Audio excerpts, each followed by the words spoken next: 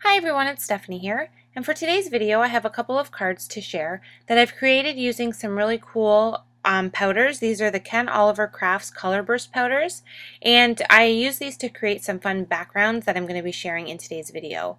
These are a very fun, unique product.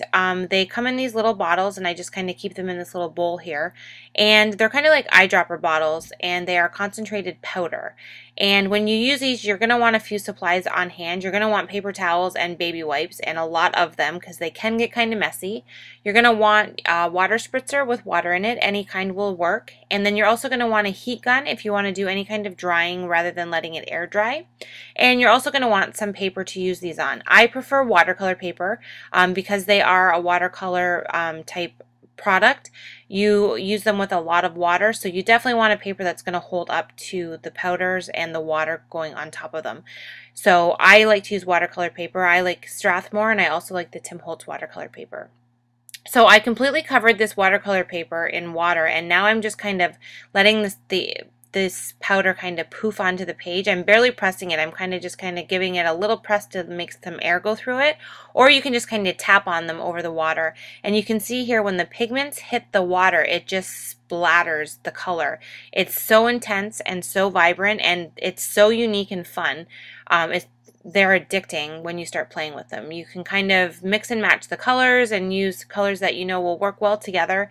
And you can use a tiny bit of powder with a ton of water. You can use a lot of water with very little powder. Like, it just depends on what kind of look you're going for. And I just really recommend experimenting and playing around with them and just kind of letting yourself get messy and do all the different things that you can with the powders to kind of see what you can get them to do. So for this one here, I just mixed the orange and the lemon yellow, and I put a lot of water on, and I'm kind of just moving the paper around to show that you can really mix them together and create a really fun watercolor wash background. And you also can kind of do less water to kind of keep more of a spotty, vivid look, and you'll be able to see that a little more in the video as we go on here. So now I just wanted to show something else that I thought was kind of fun when I use these. I'm going to be using the blue and the purple colors here, and this is probably my favorite color combination. I love how these two look together. And look at that. As soon as I kind of put it onto the water, it just wicks out, and you have the intense color in the center where the powders immediately hit the water, and then it just wicks out and kind of softens in color as it goes. It looks kind of like fireworks on paper, is kind of what I think of when I watch these react to the water. So for this one here, I went ahead and completely covered the paper first with water, and then I added the powders on, and now I'm going ahead and adding more water on top of the powders that are on there. And the more water you add, the more the powders kind of spread out and blend together, and you get more like of a marbly watercolor look. So if you want it more like the dotty spotted look, you just want to use less water, and if you want to kind of get the marbleized look, you want to add a little bit more. And then if you want to get the mottled, like really watercolor background look, you want to add quite a bit of water. So now that one there that I first did, I'm going to let that one just set aside and air dry, and I'm going to go ahead and start working on another background. So for this one, I'm using the exact same powders that I used on the first one. I'm using the blues and the purples, and I'm going ahead and kind of pretty much doing the same thing. I added the water first, then the powders, and then I added some additional water on top. And now I'm going to take a stylus tool and kind of run it through this wet mixture that I have going on here. And this kind of just helps to move the color around and kind of keeps the trail of the stylus in the background piece. So as you can see, as I'm kind of going through there, I'm picking up the darker purple and blue colors that are still really, really wet, and I'm kind of dragging them through the background piece, and it's completely leaving all those lines there as I pull that through. And now I'm going ahead and kind of adding some heat to this to dry it. You can see it really toned down a bit in color because I added some paper towels to sop it up. And when the piece finished, I was left with those fun lines in it. So I just wanted to show you that you can kind of manipulate what you have on that design. Now for this piece here, I'm actually adding the powders to a dry piece of watercolor paper. I don't have anything on here yet. I'm just going ahead and kind of tapping some powders on there, and it doesn't look like there's much there, and kind of looks like I'm not going to get much of an effect until I go ahead and start to spray this with water. As soon as the water hits the surface, you can see that it just completely reacts with the pigments that are on there, even though you could barely even see them all, and it just gives me this great dotted effect, this is what I was talking about. If you use less water, you're going to get this great kind of really defined colored areas versus the really blended look of all of the colors mixing together. So I'm going ahead now and just using my heat tool to heat this, and I'm kind of moving the colors around. I didn't want it to be really dotty and concentrated. I wanted them to blend a little bit more. So I went ahead and added some heat to it and then kind of dried it a little bit, and then I had a little area that was still pretty wet and had no yellow in it, so I wanted to add a little bit more color. And as you can see here, I completely blended those to create a fun green background for this card that I designed here. And then I also designed a second card, which you're going to see in the video here. I'm going to show you how I did this one. But the background piece I actually created yesterday when I was playing with the colors for the first time. And I loved how it turned out. It kind of turned out like a tie-dye galaxy looking background. So I let it dry overnight, and then now I'm going to create a card with it. So I have a Hero Art stencil here, and I'm going to be using the star portion of it.